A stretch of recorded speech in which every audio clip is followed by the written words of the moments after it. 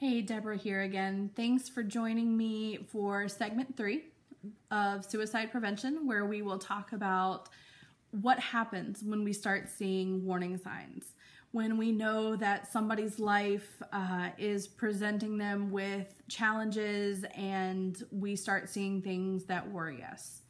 So in those instances, what do? Again, we have an acronym that helps us to remember the different steps. And so we're going to talk, yes, of course, about ACT. So when we see those signs, it is our responsibility to act. The first part is ask, right? Ask that question. Now, we ask questions all the time. Right? Why this? Why does this have to happen? How does this work? You know, when will we eat our next meal? Whatever the case may be, right? We are constantly asking questions. But when it comes to this one, it's a lot harder, right? Asking somebody if they are thinking about committing suicide is a tough question to vocalize. I think a lot of times it's because, quite honestly, we're scared. What if they say yes? Then what do? We'll help you, right? We're going to talk about that in just a few minutes. But with that question, we have to be very direct. Please don't beat around the bush. Please don't be worried if, what if I asked this question and they weren't thinking about it, but now they are? Ask the question. Be direct. Hey, are you thinking about committing suicide? Okay.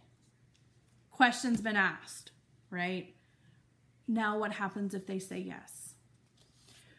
We move into caring. So what does it look like to care? What does it mean for you to show somebody that you are concerned about what's going on? It goes back to that small act, right? Hopefully you've been thinking about that. Hopefully you have some things in mind. It could be sitting down on the mess decks with somebody and having a conversation over a cup of coffee. It could be walking. It could be just hanging out with them, right? Letting that person talk or whatever it may be that they need. Okay, so listen to them. If they say yes, they are inviting you into their very personal experience. So we also have to be cautious of reactions that we have. Please make sure that we are not shaming, placing judgment. That's not for us to do, right?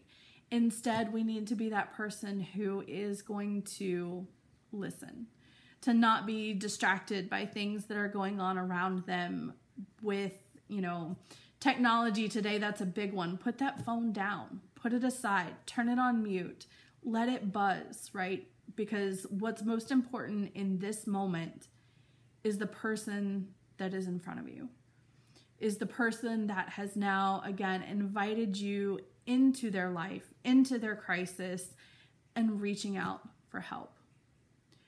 One of the strongest things and one of the bravest things that someone who is thinking about committing suicide can do is to ask for help. So you've asked the question. They've said yes because they want somebody to ask them. They want somebody to notice. They want somebody to give them the opportunity to talk. So be that person by caring.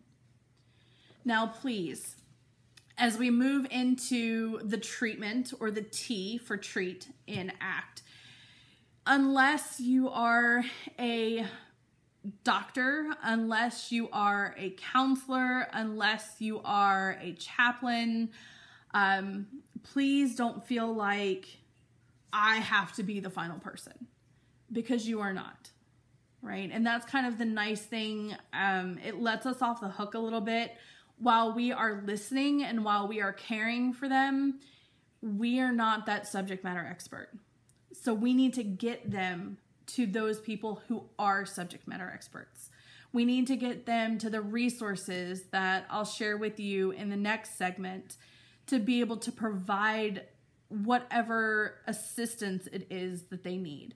Maybe it is some type of medical assistance. Maybe it is the financial. Maybe it is, who knows, right? But we need to be able to just follow the steps of asking, being direct with our questions, caring, providing that listening ear, right? Letting them know that somebody is there to be with them, and then getting them to the people who can help, getting them to the resources like I mentioned.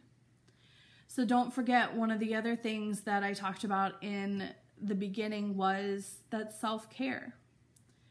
How are you taking care of yourself? Because if we aren't coming from a good place and we ask that question, that caring step may not be the easiest. Do something for yourself. Self-care is not selfish. Join me again for the next segment where we'll cover some resources that can help when we do have to provide that caring step and get them to the people who can provide treatment.